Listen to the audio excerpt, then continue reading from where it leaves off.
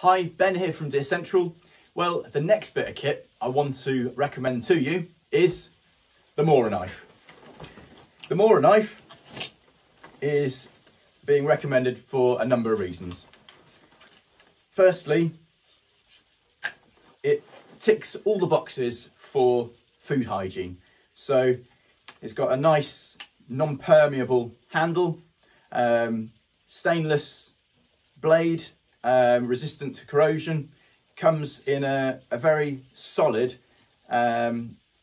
plastic sheath. So the whole thing can be cleaned very easily in hot water in your washing up bowl and then disinfected, or in a dishwasher and then sterilised. It also is nice and grippy with this lovely rubberized grippy handle. So when it gets mess and crap on it, it doesn't become slippy very easily. So in addition to that, it's got a very handy little belt clip on the back. So whether you choose to wear it on your belt or whether you choose to clip it onto a belt bag, such as this one that we stock, it's up to you. But the other benefit of having a clip of that type is that when you're actually working, you can clip that belt onto your person, either on a pocket or on the top of a welly boot.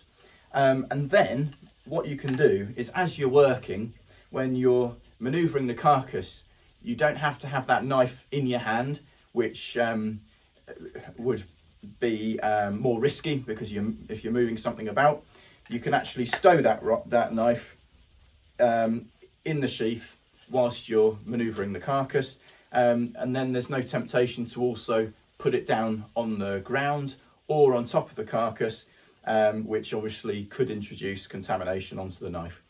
So the other reason why this is a recommended knife is its cost. It's a budget knife.